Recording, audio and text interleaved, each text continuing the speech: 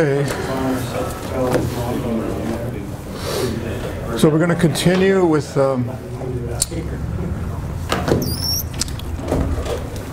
we're looking at two-dimensional or three higher motion outside of one dimension, 2 and 3 dimensions. We're specializing right now to projectile motion, which is this standard application of constant acceleration. And I want to point something out. Tomorrow is not a discussion. We have one more lecture to finish this chapter. Okay. The discussion is going to be Monday on this. Okay. So let me remind you what we have here. We have motion in 2 dimensions. We have constant negative acceleration in the vertical direction due to gravity. There's no acceleration in the x direction. So in the x direction, we have our simple constant velocity equations here. Very simple. That describes the x motion. The y motion is described by our one-dimensional free fall type equations that we did problems with. We're just superposing. We're adding these together. The more appropriate word is superposing them. The x motion does not interfere with the y motion at all. They're two independent motions. They're uncoupled. So what we want to do right now is, we talked about this yesterday and did a demo, and we'll be coming actually back to this later today. But we want to do an example of a problem. And we're focusing here on the simplest non-trivial case. Gosh, I just hit this thing. Okay. We're going to do the simplest non-trivial case here, where the projectile is given some initial horizontal velocity. We'll generalize that later, but for right now, this is the simplest case. And let's suppose we have some numbers here. The projectile is fired from a height of 2 meters. This is the ground or the floor. And it's going to travel in a path like this. This path turns out to be a parabola. Incidentally, I'll mention that later again. And it strikes the ground or the floor here at some distance, some horizontal distance from the starting point. So it covers length L there. And we're given the height, the initial velocity, and of course the g is 9. This is on Earth, surface of the Earth, 9.8 meters per second squared. And we want to find the time of flight. It's going to take a certain time to do this. The length here, the horizontal range here, the length covered, and the final speed, the magnitude of this vector just before it hits, and this angle theta here. Okay, so what do we know? Well, this is projectile motion. There's no acceleration in the x direction. Here is I want to make a point of this, and I'm going to edit this. Here are the general projectile motion equations. This is absolutely general for any projectile motion. This is neglecting air resistance, of course, right? This is entirely general, these equations here, and they're written on a previous page. We specialize them to our particular problem here. That's, I think, the best way to solve these problems like this. Here's what we know in general. Let's now specialize it. So in the x motion, this is x equals, we're going to call this x equals 0, of course. So x0, the x position at time t is equal 0 is 0. I just killed this. The velocity in the x direction is constant, and it's just v0. So I'm going to replace vx here, which is our v0. And now I have, applying this to the whole motion here, from here to where, just before it hits, or just as it hits, I can see that x is going to be L, and t is going to be the particular value we call the time of flight. So we take our general equation and specialize it and get this. There's a little bit of a problem here. We've got one equation, and how many unknowns are in there? 2. So clearly we have to do more. We can't solve this. We can't solve this equation. So we look in the vertical direction. Again, here's the general equation, absolutely general for projectile motion. And what's y0? 0. Yeah, you might think that. But wherever 5 meters per second is. Yeah, it's called H. It's called H. Let's not plug the number in, that makes it messy. So y0 is h. I'm going to put h here. What's the initial velocity in the y direction? 0. So we zero this out. And then we have 1/2 g, and we're going to apply this, of course, over this interval of time. We can apply it over any time interval we want, but we're going to choose, going from here to here. So this t will then be the time of flight. So I can solve this equation. What I've done here is I've simplified, I've solved it for h, okay? You can see that from here we just get this. And now in this problem, and different problems can be different in this regard, we know h, but we don't know the time of flight. So we're going to invert this. We're going to solve this for t. That's easy, right? Just multiply by t, divide by g, take the square root, and we get this. Now, I've got one equation and one unknown. My unknown's on the left. I'm just going to plug the numbers in at this point. So, and everything's at SI units, so the answer should be in SI units. So I get 2 times 2 divided by 9.8, take the square root. I punch this in my calculator and I get 0.64 seconds. Now that we know the time of flight, now we can go back to this equation. Now this has become one equation and one unknown, right? Because we just solved for the time. And we can find this range here. And it's, you just plug it in, and we get the range, which is 3.2 meters. So this distance is 3.2 meters. Now what about this final point here? Just before it hits, we want to find the impact speed here. Just before it hits. What's that? Well, let's draw a triangle construction here. So just before it hits, it has some final velocity and some direction here. We don't know. We don't know what theta is. It's going to have an x component, which is constant. It's going to be the 5 meters per second. It's going to have a vertical component. We don't know what that is. We have to find it. But that's easy because that's an f. God. The final velocity in the x direction. We have, so we know this. What we don't know is the final velocity in the y direction. Well, we have an equation, it's essentially a one-dimensional equation for that. The final velocity is the initial velocity plus the acceleration times the time for constant acceleration. It's very simple. We saw that in that one-dimensional chapter on one-dimensional motion. So I'm going to plug in here what we have. We have 0 initial y velocity, so I have a 0. And then this is just going to be our time of flight. We multiply it by g and we get this. And the negative sign is there because it's negative, right? Should be there. It's negative. So how do I find the speed? Well, I use Pythagoras. I just sum the squares of these and take the square root. So I've done that here. Well, I have to kill. Our usual procedure here is to not put, everything is in SI units. We don't need to put them in any intermediate calculations. We just put them in the final answer, right? Make sure your final answers have units, okay? I'll take off on quizzes if you don't have you got to have a unit in the final answer. Some units, okay. So we get 8, happens to be close to 8.0 meters per second. What about that angle there? What's that angle? Well, you can see that the tangent of the angle is the final y velocity speed over, the tangent's going to be this length over that length, or this speed over that speed. So we can do that. What's done next here?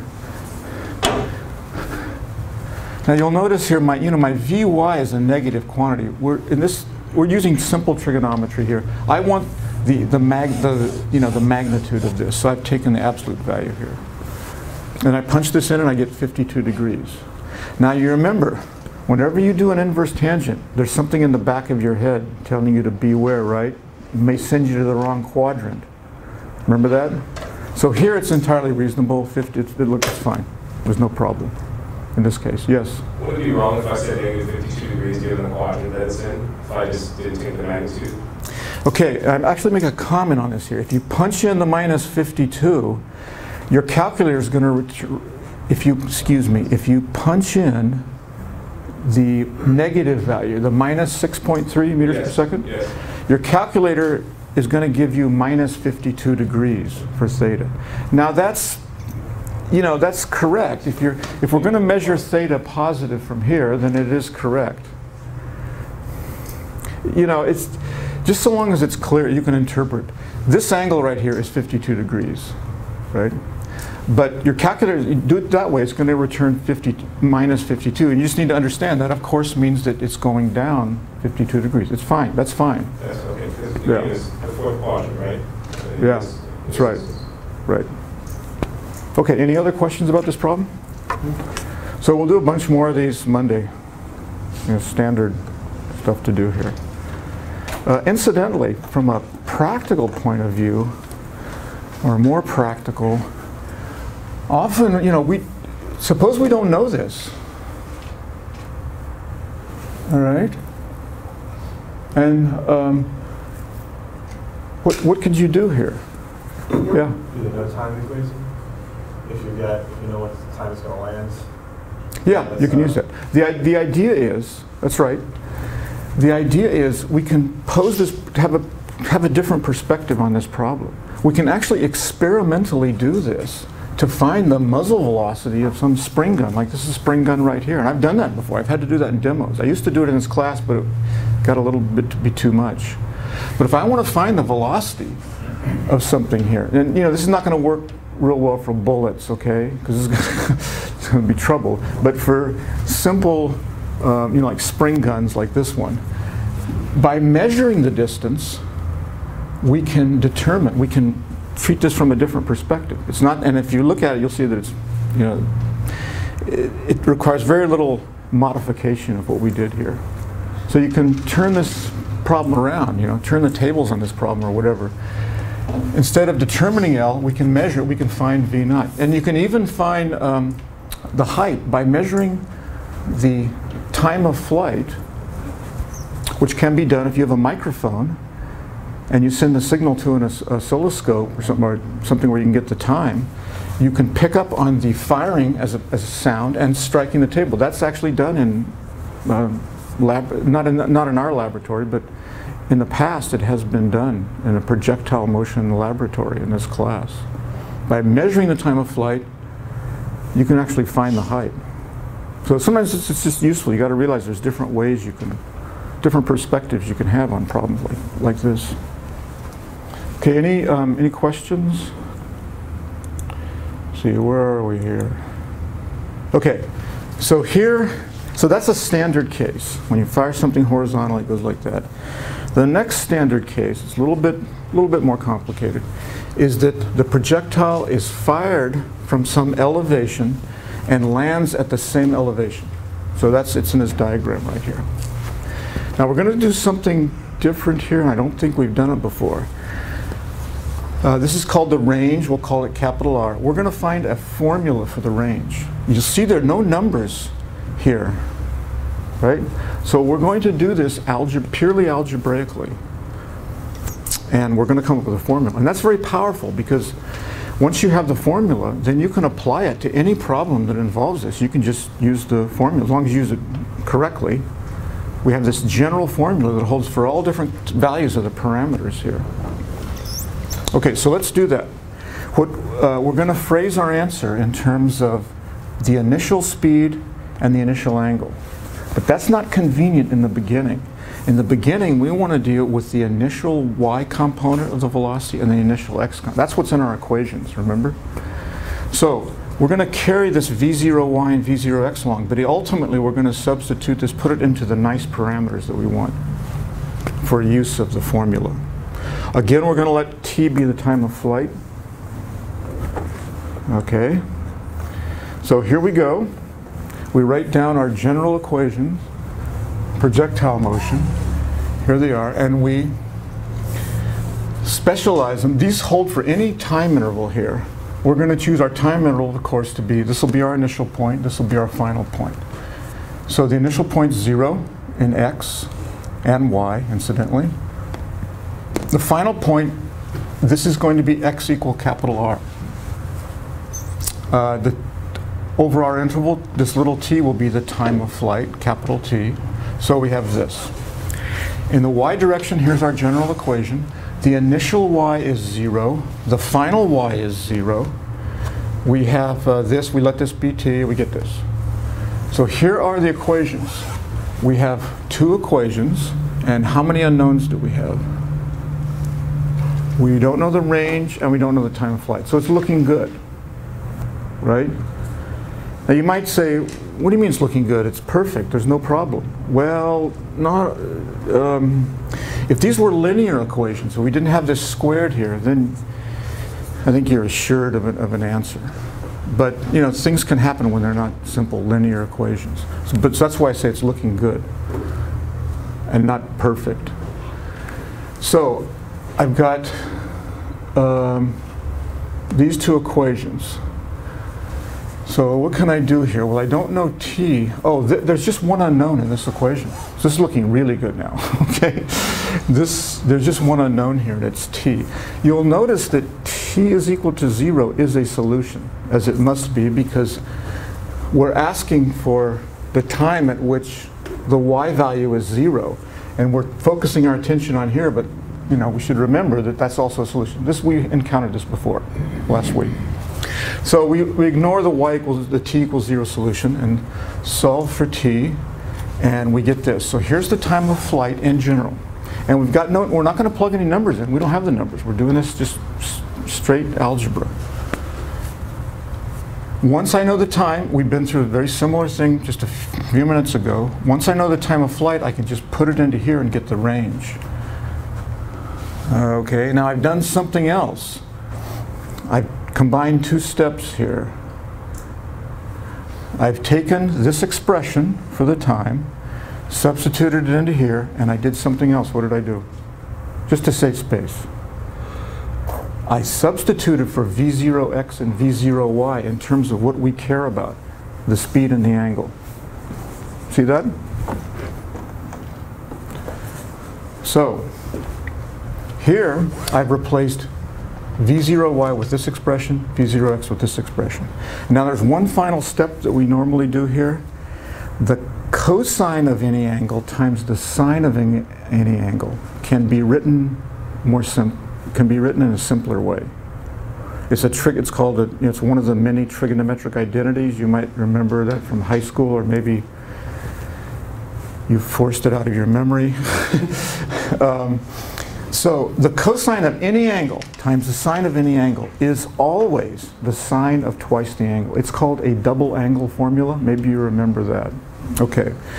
So makes it a little simpler. So we put it in there, and now we've got a formula for the range, an absolutely general formula for the range.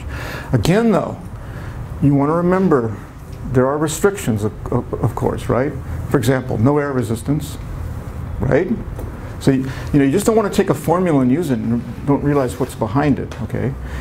So there's no air resistance, and also the projectile lands at the same elevation that it's fired from.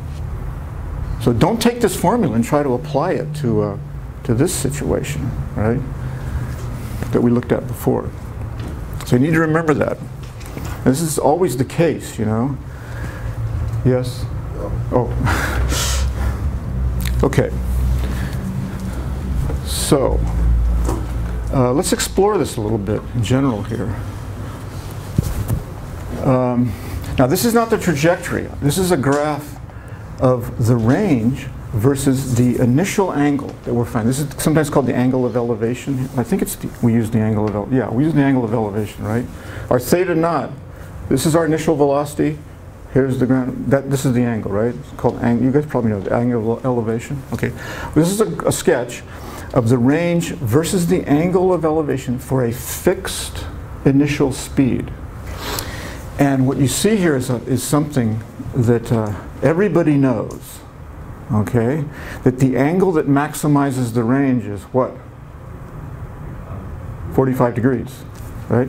So if I want to fire something off, and it goes from one elevation to the same elevation, I fire it off here, if I want to maximize the range, if it's down here, it's just going to go, you know, something like this. If it's up here, the initial velocity is going to go like this. The maximum occurs at 45 degrees. Well-known fact. You guys know, does this ring a bell? Yeah. Something that most people remember, or if they don't, they buy into it. They go, of course. And we're going to talk a little bit more about that in a few minutes. But I don't want to get into it anymore right now.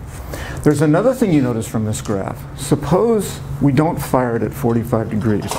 Suppose we fire it down like this and it goes like that, hits over here. There's going to be another angle for which it lands at the same position, right? So, and those angles are simply related. So, this is what we would actually see. If I fire it at some shallow angle and it goes here, right? There's another angle here at this theta naught. There's another theta naught that gives me the same range. And it's just the complementary angle. You know, it's 90 degrees minus. These two angles sum to 90 degrees. I think they're called complementary angles. That's just a word, though. So if this were, we'll see an example for a moment, but you're going to get the same range. So it's not unique. You know, you can get the same range for two different angles, which is very plausible here. Very plausible that you're going to have those two possible angles.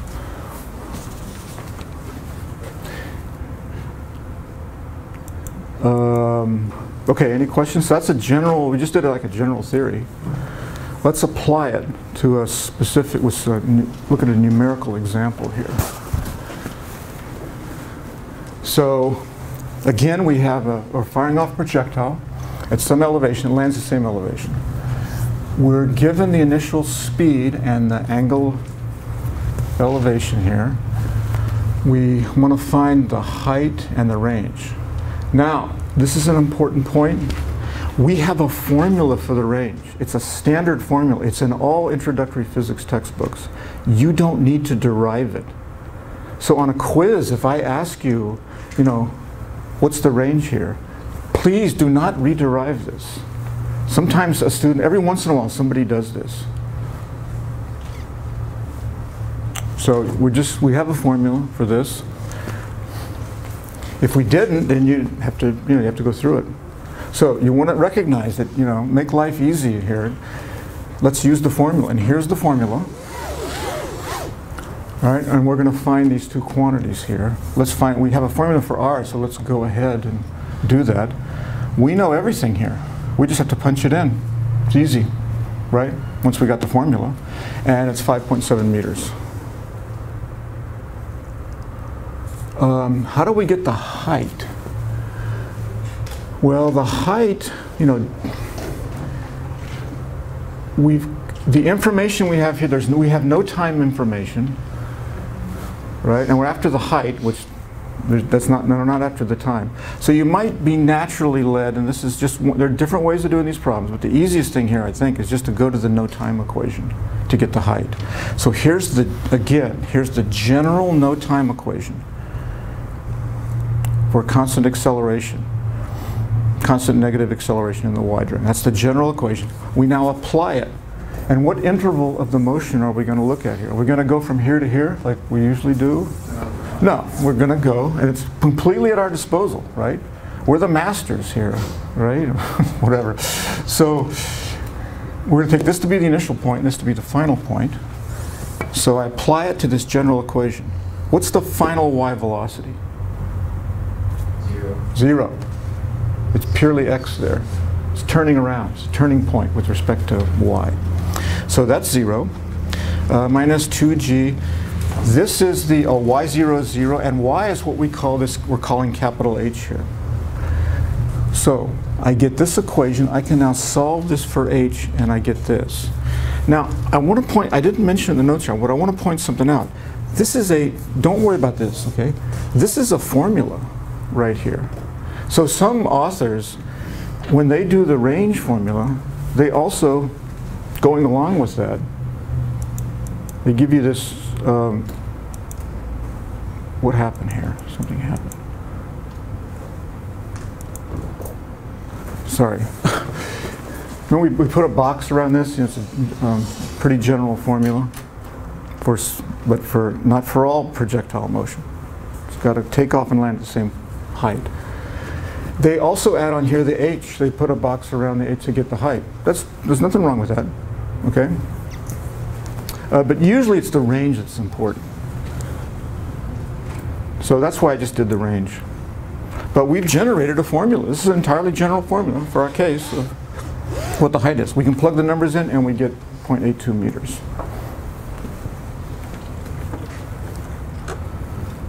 Okay, so any questions so far?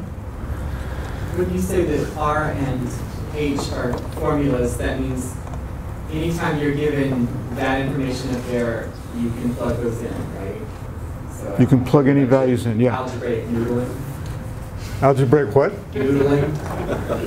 Yeah, I guess, I don't know. I don't know what that means. Noodling? Algebraic gymnastics. Oh, I see, yeah. But you can still rearrange that equation and solve for theta or for Yeah, C. yeah. See, in physics, I'm trying to teach you this. It's just not finding the right form. I know, you know, people are naturally, everyone's busy, and they, you know, people are tired and they're lazy, and they just give me the formula, right? And sometimes research is like that. You know, you're after something that nobody's done before, and you want to get to that point, and you don't want to worry about how a formula is derived, right? Just give me the formula and use it. But you got to be careful. Every formula has some restrictions, right? For example, you know, this formula here pertains to this particular case, this case right here. Okay, and you know, if you just look at this h here, you might think it applies to something else. I don't know. You can easily, you know, be wrong. So in physics, we usually have an appreciation for we want to know what's behind these formulas. We usually try to have an appreciation. But I admit, when I'm doing research, sometimes, you know, I'm just going to Wikipedia, I'm getting the answer, and I'm thinking, you know, Wikipedia is not always right, which it isn't. Okay, and I found cases in acoustics where it's wrong. And I didn't correct it because I don't have the time, right? So, and I'm sure there's a lot of other people doing the same thing. Professors doing the same thing, okay? So, what was your initial question? I got completely carried away.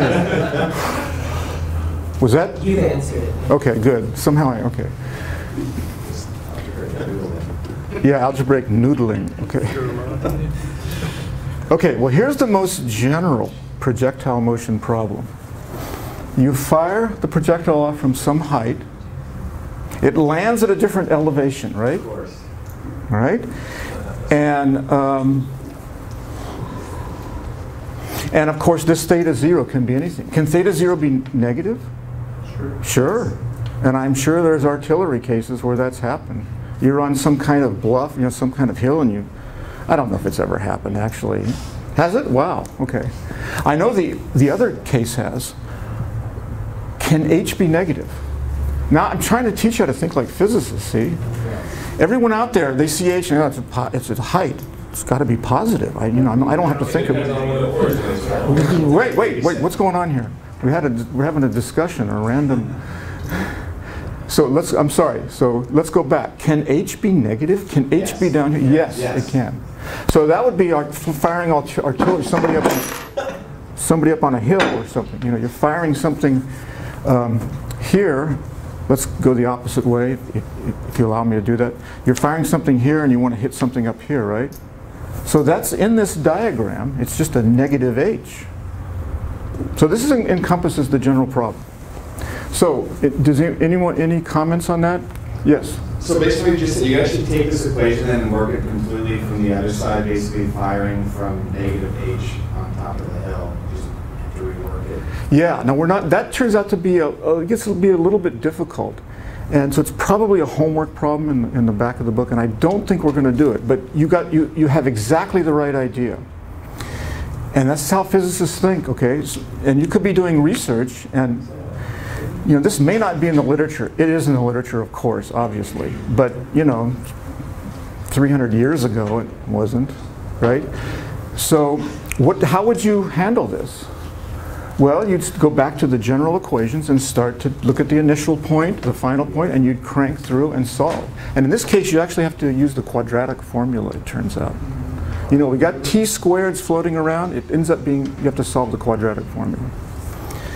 Now, so instead of spending our time going through this algebra, which I've been through incidentally, but I don't want to drag you through it. Let's look at this from a more qualitative or a demonstration point of view. So here's this, I've arranged the situation here. This is the spring gun, as I mentioned. And here's the projectile, it's a plastic ball. And I can, I can cock this thing. And for this demonstration, there's 3 different initial speeds, okay? See it cock right there? That's the first one. That's the second one. That's the third one. And we just, for this demonstration, it's appropriate just to do the first one. Okay? So I'm firing it here. It's going to hit the floor. So our h is this distance from here down to the floor. Ignore this photo gate. That's for the next demonstration. And I've set the angle here. Oh, sorry. What's the angle that maximizes the range? 45. Okay. So I've set it at 45. Right? Yep. You just have to trust me. It's 45. And it should look like 45 to you. Okay? Now, I'm going to fire it on 3. I've done this a number of times, yesterday and this morning. I put a meter stick anchored by some 2 kilogram weights there, so that you'll see where it hits. Now, if you can't, you're welcome to get up and walk over there. It's fine, okay? So it should hit the meter stick, okay? 1, 2, 3. Wow, I was right on that time. There are fluctuations.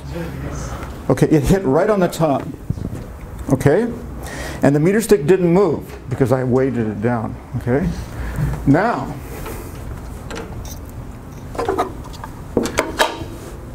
I'm going to change the angle of elevation here to 35. I'm going to make it less. You can see that I'm making it significantly less, and it happens to be 35. Not really important, as long as it's significant. Okay, now we're going to do it again.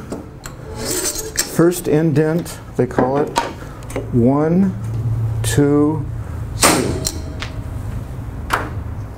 Anybody see that? Shorter. Shorter? That was longer. Yeah, it was longer. Yeah, this problem, you can't see it. Sorry.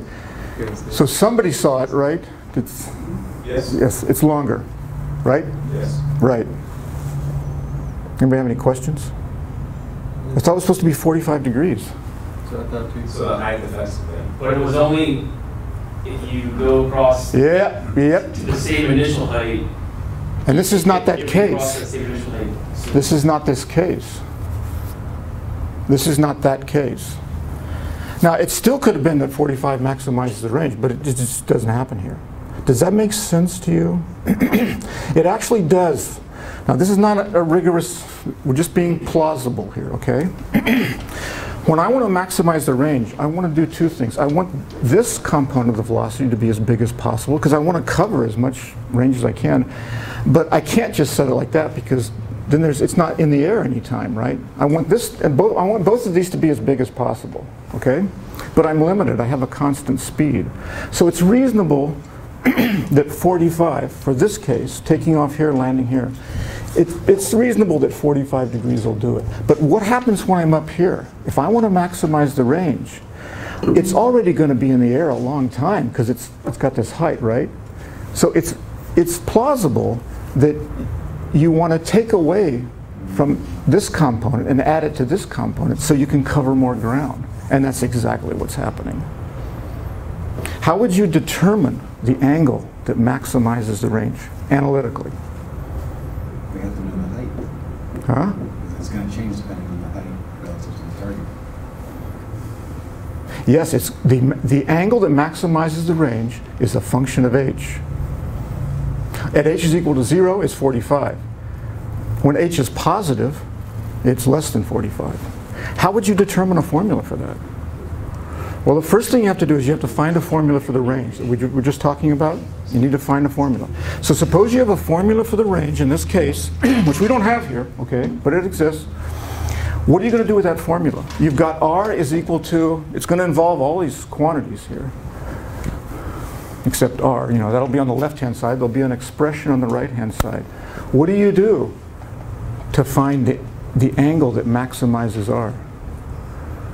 Well, you take the derivative of that expression with respect to theta naught and set it equal to 0. That's, remember differential calculus? Yeah. And you can do that, and you can end up with a formula. And I've seen it, I've done it. I don't think we're going to do it. We're not going to do it here, I can guarantee you that. We might do it in a problem session, but I don't think so. It gets a little messy. Again, you got to deal with quadratic formula. So it's not a big deal, but it exists, okay? And that's how you would do it. You'd use calculus. Ooh. Okay.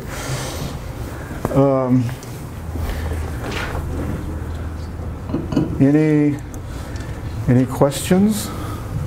Okay, we got plenty of time. That's good. So, I can't believe that none of you had heard of the monkey hunter problem or seen the demonstration. God, I wonder what kind of universities you went to.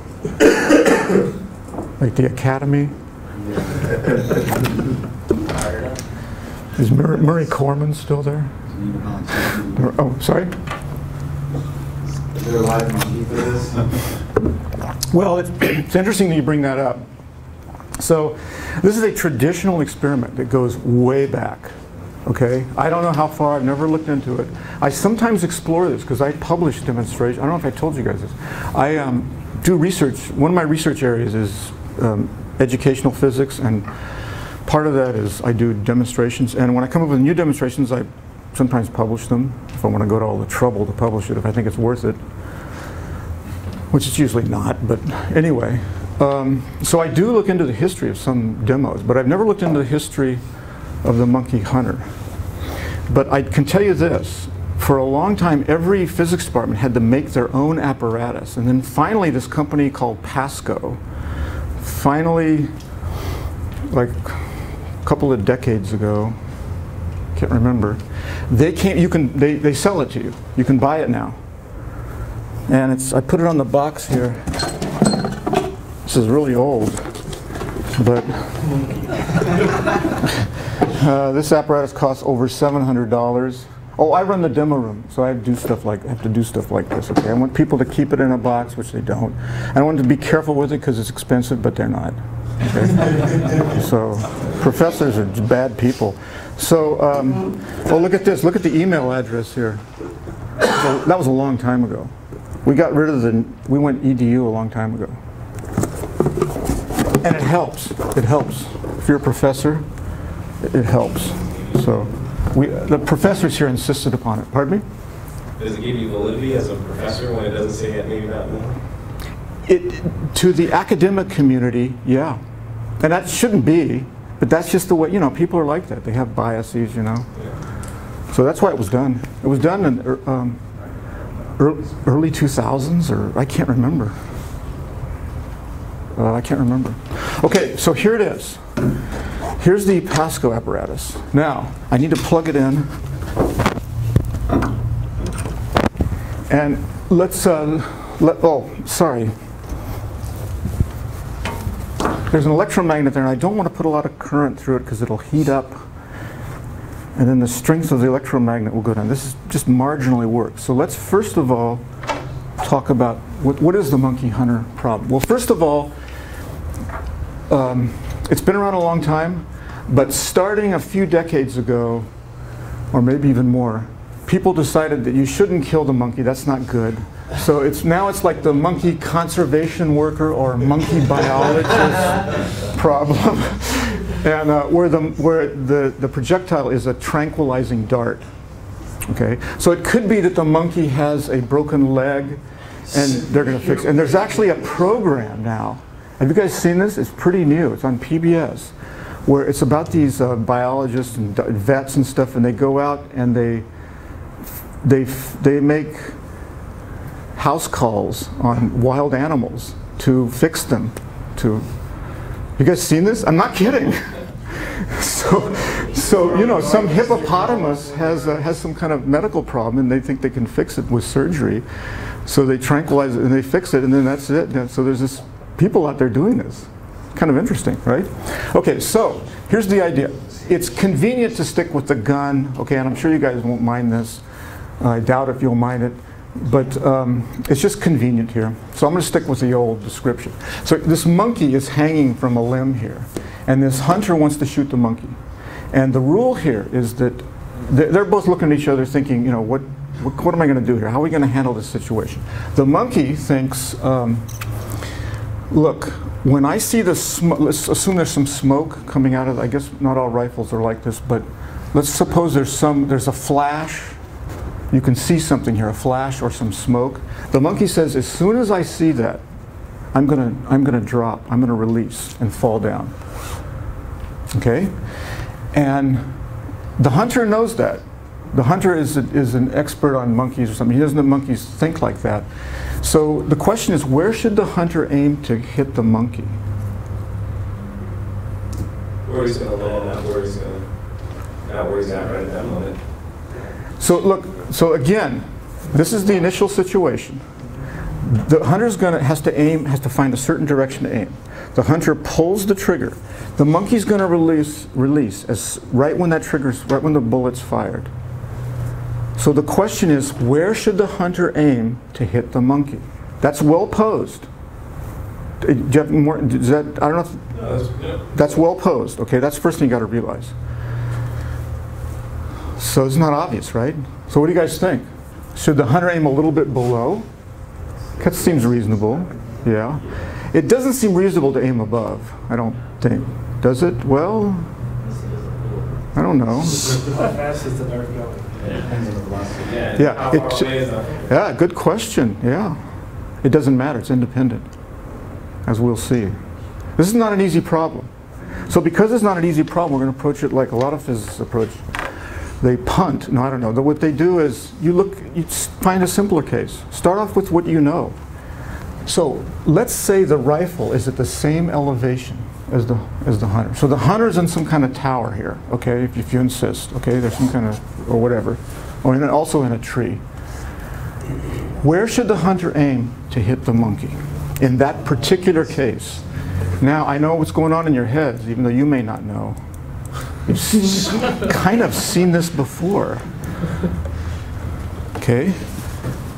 Take this and put it on this, put it over here. That doesn't change anything, right? So, what's the answer? Where does the hunter aim in this particular case? Here's the hunter, there's the rifle. Remember this situation? Both of these balls are released at the same, objects are released at the same time, and they're at the same height. We know they're going to cover the same vertical distance. So if I imagine this moved over here, let's say here, if I take these and move them over here, and I'm aiming right at that body, what's going to happen? It's going to hit. So we know the answer to the monkey hunter problem for when they're at the same, the rifle's at the same elevation as the monkey. We know the answer is you got to aim right at the monkey. So what will happen is you fire the gun, same time the monkey releases, and we have a situation like this. Okay. Now, in a real case of a bullet, the monkey's going to drop very little, right? So, but you get the idea. It's going to look something like this, and they're going to hit. Okay, that's one special case. There's another special case that you probably wouldn't think of. What if there were no gravitation? What if there were no gravity? When the monkey releases, so most people don't think of this, but physicists do. It's how physicists think, right? So what's going to happen when the monkey releases? Not going to go anywhere. So where do you aim? Yeah. So we got two special cases where you aim right at the monkey.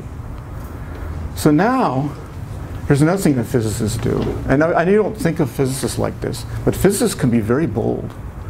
And most people, you guys wouldn't say that it's being bold at all, but it is in a way bold. Let's go with that. Let's assume and see if we can get this to work. Let's assume that you should aim right at the monkey in the general case here. That's a bold move. Do you feel it? It's bold. Because some of you are thinking, you can't do it. How do you know that? You can't do that. Yeah, we can do that. We can just take a guess and see if we can learn. Because we're trying to solve this complicated problem. So this is how research works. Okay, so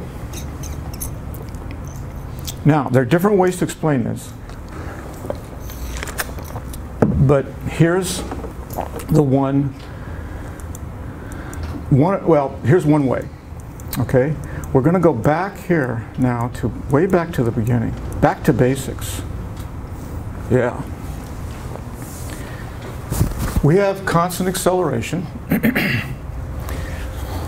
And I want you to look at the vector equations here. So these equations, they're perfect. They're same information as these. It's just they're more compact. It's in vector. We combine these two to get that.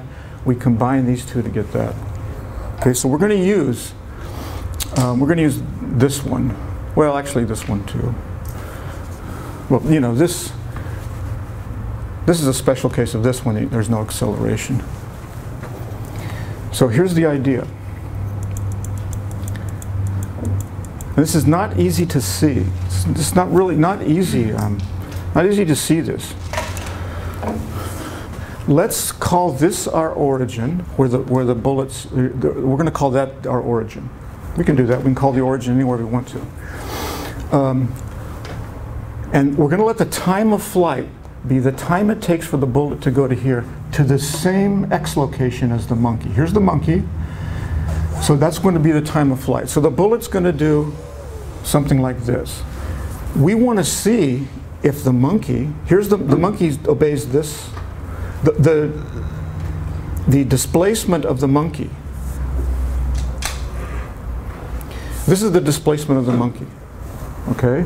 And this is where this is the position of the bullet. We want to see if they coincide at the same point. That's the whole object here. So if you look at this, forget this. This tells me where the bullet is at this final time when it reaches this x location, the x location right here. But you can see this is also for if I wanted to describe where the monkey is, the vector from the origin to the monkey is precisely this. This is the displacement of the monkey. If I want to get the vector where the monkey is, I have to add this to it. The vector position of the monkey is this plus that. They're identical. So that means you should aim right at the monkey, which is not obvious. And I agree the solution is not obvious too, but this is the simplest way I've found to do it. But let's test it. So the monkey is here, over here. Okay, you can see this has been through a lot. I had to do some repairing yesterday. And there's an electromagnet up there. And it should be on.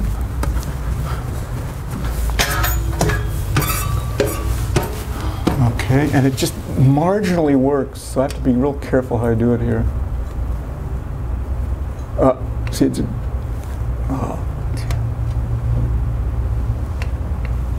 whoa. I don't feel good about this.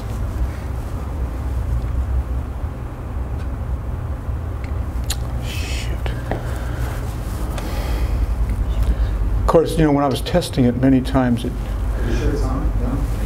okay.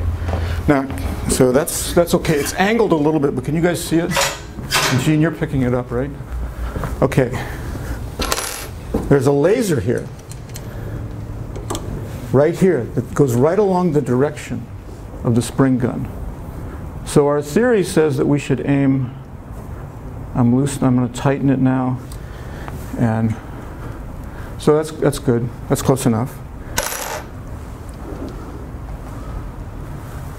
Okay, so we're aimed right at the monkey. There's a photo cell here, a photo gate. I hit it again. Cheap equipment, you know. when it's armed, when I arm it in this little control box here, when the projectile passes, there's a beam of infrared light here. When it cuts that beam, it's going to cut the current to the electromagnet is going to be cut, and the target will fall. So the target's going to fall right at this point right here. So we've met the conditions of the monkey hunter problem. Okay, so I'm going to cock this, and now we're going to go all three. Okay, and now it's armed. Okay, you can't see the laser because the ball's in the way. Okay, now this happens quickly, so you got to watch. I'm going to do it on three. Okay, 1, 2, 3. Yeah. So that's the famous monkey hunter demonstration. And if you feel a little confused about the theory, I don't blame you. A lot of people go through this. But if you have any, you can look at it. If you have any questions, you can always drop by and talk to me. Okay, so we'll finish this chapter tomorrow. I mean, that's based